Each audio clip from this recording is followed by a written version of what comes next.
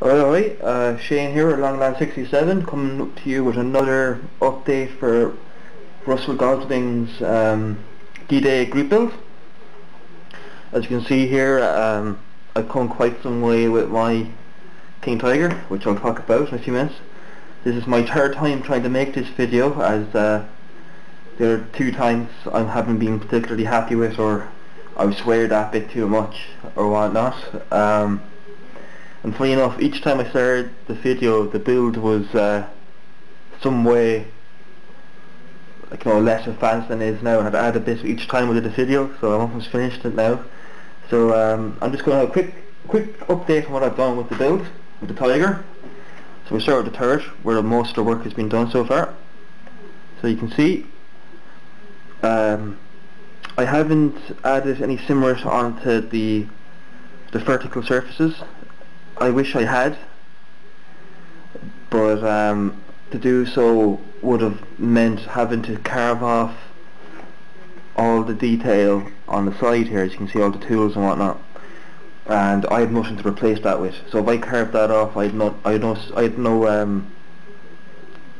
styrene stock or anything to actually replace with. So unfortunately, we just have to make do with adding texture. Now this might appear a bit heavily done, but I kind of like a nice good heavy texture on a tank, as to me this build is more about fun, trying new techniques as well as accuracy, and because I can't add accuracy, or I can't add the simmered accuracy kind of went out the window fairly quickly, unfortunately.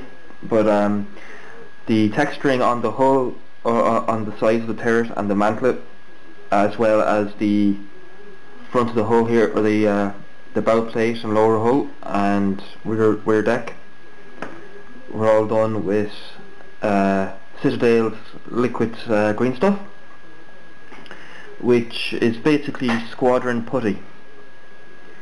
And I just steepled it on. Hang on, I'll just get the brush I was using. I just steepled it on with a brush like so. So this is an old brush that I cut about 3/4 of it off, steeple a tiny amount in, wipe or dab a lot of it off with a brush, and then apply it.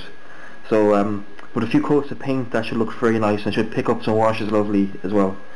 I was very tempted to scrap this build, or this Tiger, not the build, the project's still going ahead, but I was very tempted to scrap this Tiger in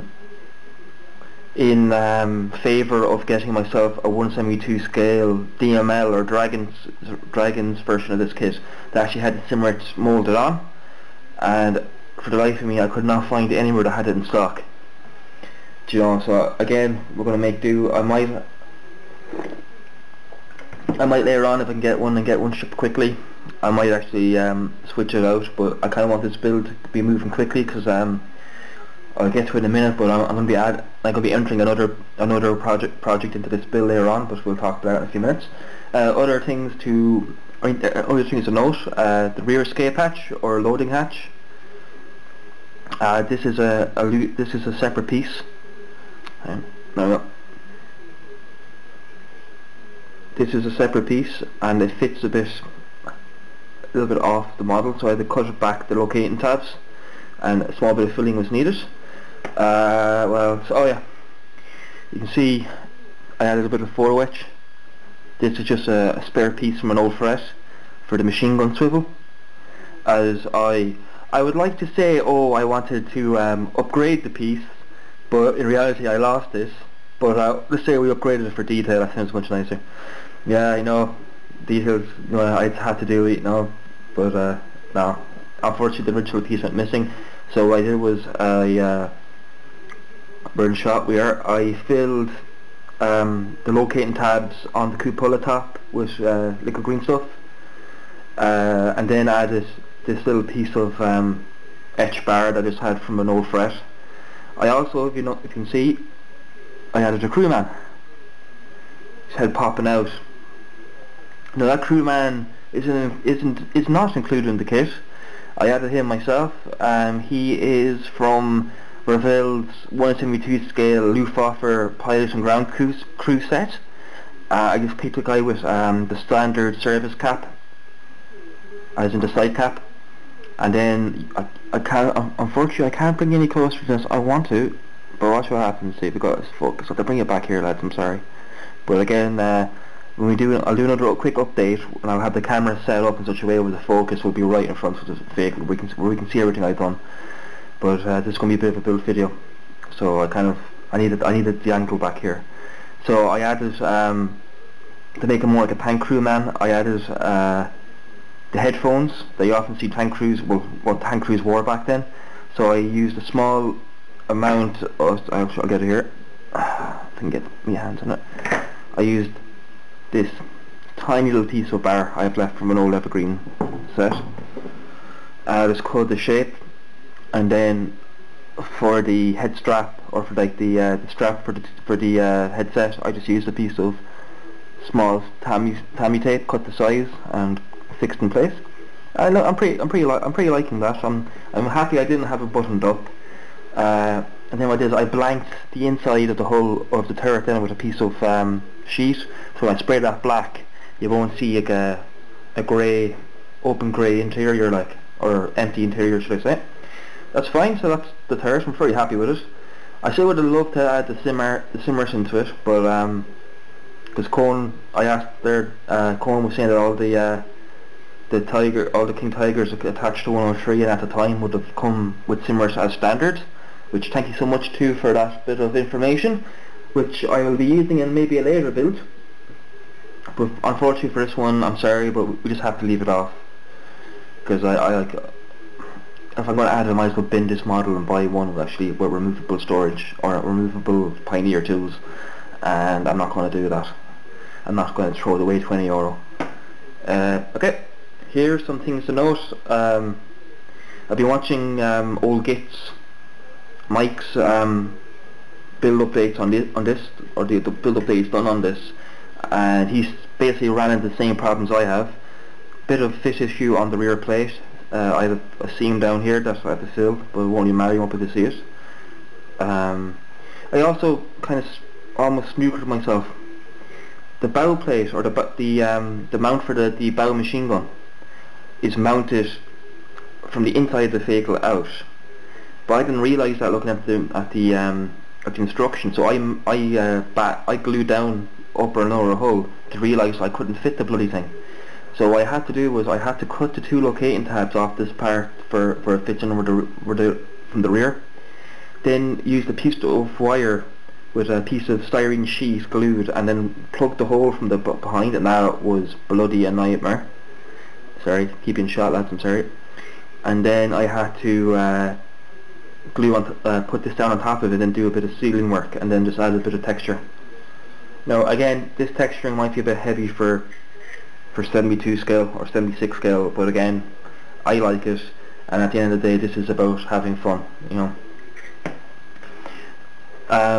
Like old Git, I have run into trouble with the tracks. I had to staple mine. He said if he's already mounted his ones, and he was saying that there is no sag in these whatsoever, they're too tight. So either what I'm going to do is I'm going to cut a few links out and then staple them again to give me the extra few link lengths. Sorry, I need to give you a shot again. I keep looking at the actual thing in my hand rather than the camera.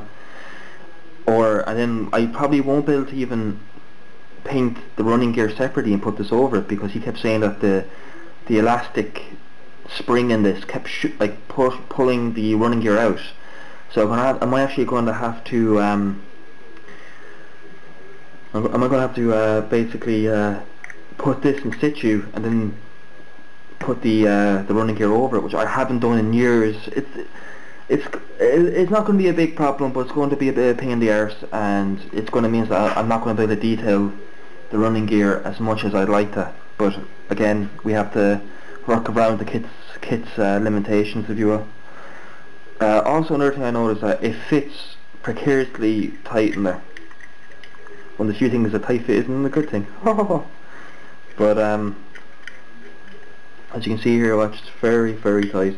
I'm a bit worried I might actually have to come in and trim a little bit of this back to make it fit more snugly without breaking anything. But again, that's just the way it goes.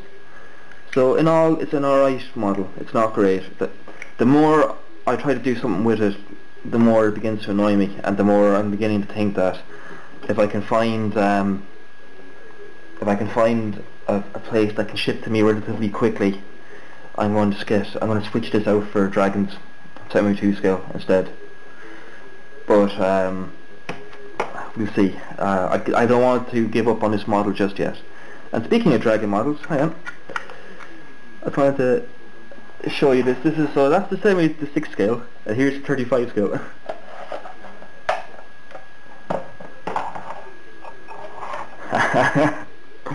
Oh god, that cracks me up every time. So this is the Heinkel tires, not the Porsche tires, but same lower hull. So yeah, it's quite a big difference in the scales, isn't there? So now I've been watching Cohen's video. He's stash video, if you will, and now he was on about how he was trying to kind of give us a bit of a push to hopefully take on, when we're done with our original entries, perhaps take a new entry on different nationality, or try something a little bit differently. So I am planning to do another build after this, or during this. Once I clear the Panzer 1 and Striker, I want them out of the way before I do it, but it doesn't mean I can't order it and have a winner, because again it's a 6-month build. You're saying there's been very few Canadian and British pieces. Like, okay, there's not that many German pieces, but as you can see, like, this is a German piece, and then Hanekkar is doing one, Old Gate. So there's quite a few of us doing German stuff. There's not as much as Allied, which is usually probably the way around. But again, for Normandy, some of the cool stuff is the Allied stuff, like all the specialist vehicles and whatnot. So I intend to do either, I don't know enough about Canadian armour in Normandy at the time, and I kind of want to do something out of the box, so I don't have to go buying aftermarket. So I might do a Canadian piece, I might not. But I really want to do a Cromwell Centaur, which is it's a Cromwell with like a 90mm close support cannon, which was attached to the Royal Marines. And I like all these kind of special operations style units, and the Royal Marine Commandos were, well, they're the first of all the special forces really. Even they're even like, they even go back before, well, only a year or two before the SAS. So I'm going to be building Tamiya's Centaur in the future, or I will be trying my hand at maybe a Sherman. I'm not sure if I want to do German armour or not. I build a lot of German armour. Actually, I have very little Allied. So if I do German armour, I will probably do a 251 half track, if I don't pick the Centaur or an M4 Sherman. I'd love to build a DD tank or a Crab in 35 scale. I'm really fascinated with the DD tanks especially, but they are very expensive. I think only Resicast has released one in 35, and Resicast are very, very expensive. So we'll see, will I be able to afford to do that? So when you put the money in and do the conversion for buying the kit, and then having to do the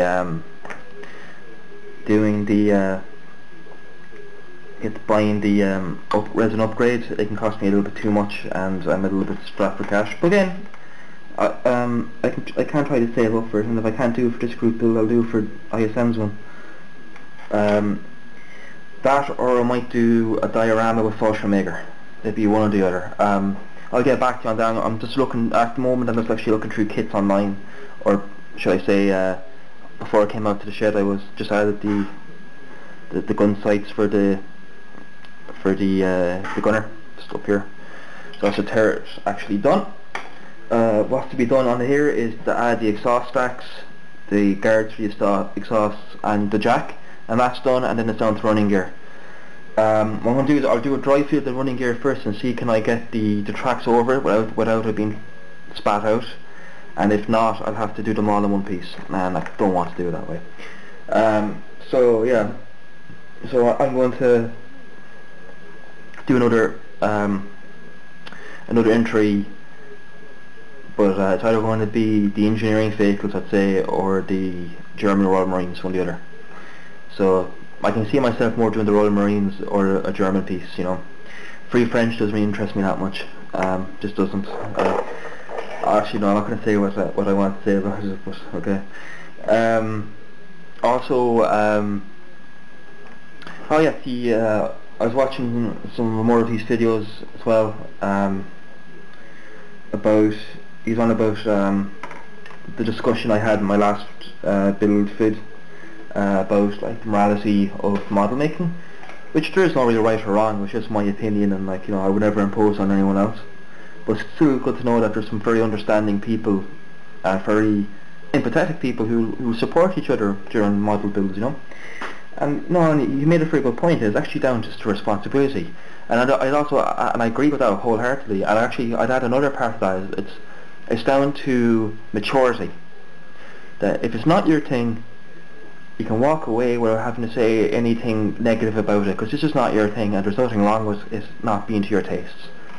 So there is no right or wrong, but if it isn't your thing, don't subject yourself to it, you know. We're all adults in the end of the day, or we're all mature enough to be adults at least. You know what I mean? And also to answer his question about did that chap make that diorama about Mamali? The answer is no. He did not in the end, because he took so much flack that I actually even considered it bullying on the part of some of the people that they got. They went too far with it, like, you know, it was no longer just making a point. So yeah, and like that's wrong. You know, you can't do that to someone. Like, it's their model. You have to let them build as they wish, because someone will find it moving or poignant or something like that. Just because you don't doesn't mean you don't. But so that's my little comment on that. So thank you all too for the support, and it's good to see that so far I've seen notable understanding people who understand that, who support everybody for regardless of what they're making, even if it's not quite their thing. So that's a great show of maturity, lads, and you know, and I appreciate that. One of the lads actually left a comment kind of saying he's going to be adding Gore to his diorama. So that means he must be doing a cool, something to do with Omaha Beach or something. Oh, it's Omaha Beach. Say it's Omaha Beach. Go on. But he said that I'll be putting Gore in like it or not. And like, no, you don't have to defend it, mate. Never defend what you're going to build. It's either they like it or they can take a run and jump. It's one or the other. You know what I mean? So you never have to feel you have to defend what you're going to build, especially not to us, my friends. You know, we're not. We're all in this together. Like, so we're going to support you either bloody way. But on that note, you're saying you want to do like blood and gore effects, or just blood effects, and just like something to consider, because I've done it once or twice before, especially with some Warhammer figures, you know, because like everything is gored up to the max. As you know, you just have to running a chainsaw through someone. No, it's not going to. They're not going to be one piece by the end of it. So if you're doing like blood effects, stay away from flat reds. This is my experience in it, and just something hopefully you might benefit from, as it's too stark on the model, and what will happen is it'll draw too much attention away from your model. Because bear in mind, if someone's bleeding, it's going to mix into their uniform. So it's not going to be as stark as some Hollywood movies would have you, you know. I don't want to turn around and go on YouTube and look up wounds, because that's up to yourself, you know. I would never order someone to do that, because not everybody wants to see that, and that's understandable, you know. But what I recommend is to use something like a brick red or a very rusty brown reddy colour, and build it up in very thin layers. I actually found that using burnt sienna oil or burnt sienna acrylic and apply it in layers, it's very, very convincing. It's dark enough, but yeah, it's that red hue to it that's actually very convincing. Another thing maybe to consider, I haven't used it myself, but I've seen very good things on it, is Blood for the Blood God. It's one of Citadel's new technical paints. Now my views on technical paints is that they're stupid, because they're just trying to catch conny out your money, because you can make all the other crap yourself by just watering down paints. But they have one good paint, which is a blood effect, a gore effect, called Blood for the Blood God. And it's a dark opaque red with a glossy finish. So if you apply that in thin layers, my friend, and build that up, but take your time building up. No, so try to manipulate and control it as much as possible so you get the finish you want. So I hope some of that might be useful to you. If I can help you in another way, just let me know. You know, like I'm not really an expert in this, but I know a little bit about D-Day and about equipment and shit like that. So if you need any help, I doubt you will, but if you do, just give us a shout. And also there's other great guys out there willing to help. So apart from that, I have some good news. I sent off for a volunteer pack, so I'm going to be volunteering in the special, well, hopefully, I'm not going to mention where or anything like that, or any sense information, but I hope to be working in a special needs centre in the next few weeks or months. Again, I'm not going to say where, just for security.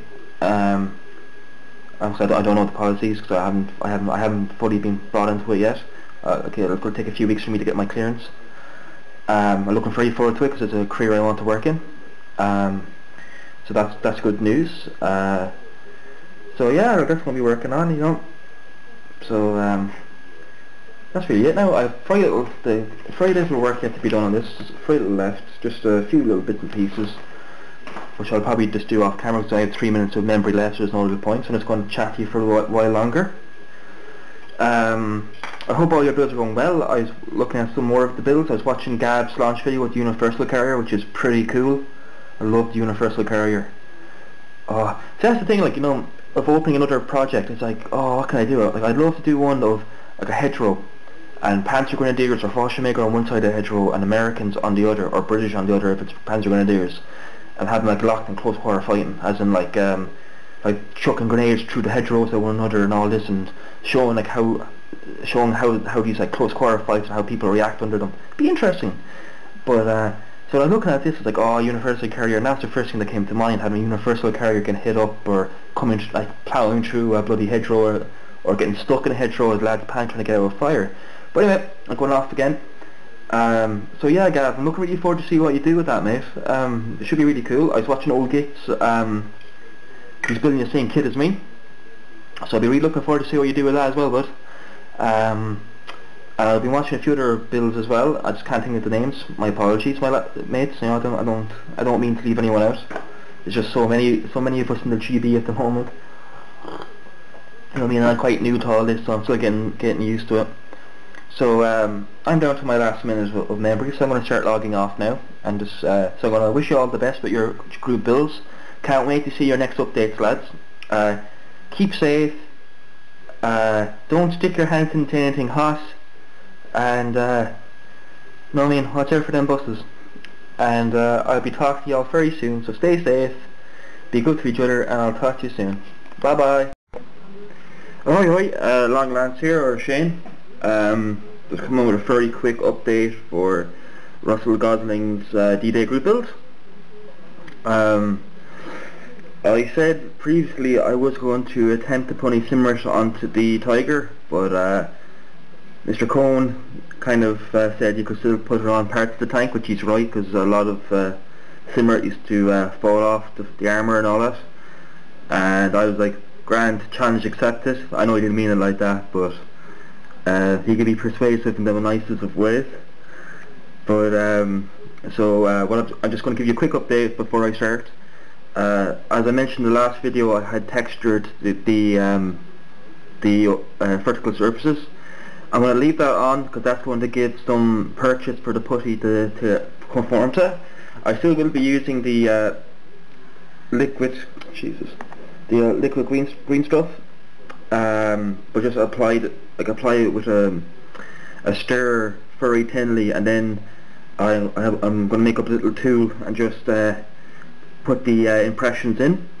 But since I said I'd do some close-ups of the detailed work I've done, so as you can see, I've added a photo etch, or a piece of scrap photo etch, for the machine gun ring. You also have a very good view of the commander, so he's going to be looking up at the aircraft as it dives out of the clouds or over the hedgerow towards him.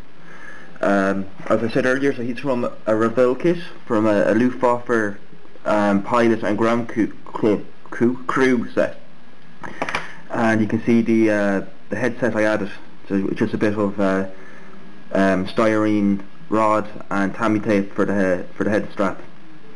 So it added a nice little bit of detail. I've begun to mask certain areas where I don't want the pulley to go. So the upper part of the barrel is masked, and if I swing around back here, so just like the bar for the exposed bar for the door, like swing, has been covered. I also added, it came with the kit, but it popped off. I added the pistol port, as you can see there. To get the proper shape of that, I'm actually going to heat up one of my old hobby scamper blades and melt it slightly to get that kind of buttoned look to it. As you can see, if you look at your reference photographs, it's slightly beveled or buttoned, so that's not that big of a deal. Okay, we'll have a quick look at the hull. So I'm going to have to work around the moulded on details, which is going to be a pain in the arse, but I'll find a way. So I've sealed off some other bits and pieces. I sealed off the locating slot for the headlight,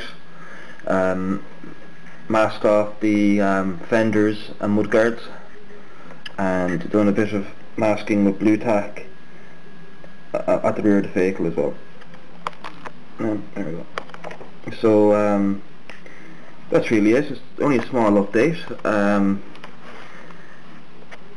I was going to film me doing this, but I'm going to actually just film the result, because I can imagine there might be a little bit of swearing in that video if things are going wrong.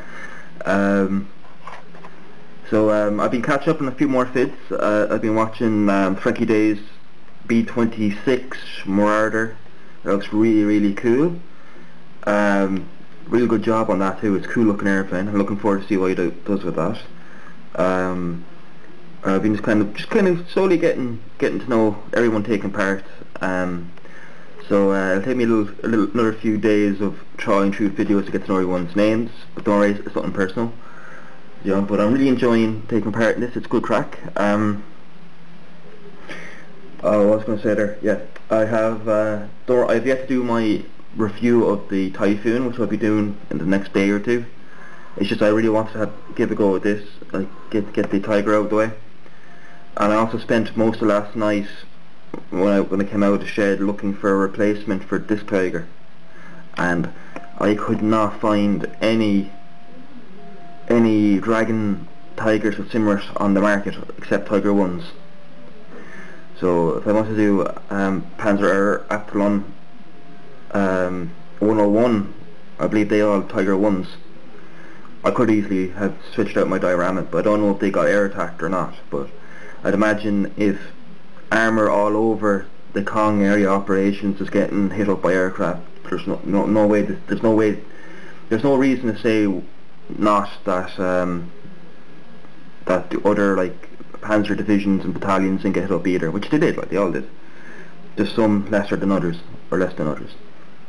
Now I'm kind of robbling here a little bit, but that's just what I'm up to now at the moment. So I'm going to start working, and that is going to be so much fun trying to get around that. Lovely, like, but fuck it, we'll try it. And I swore again, damn it.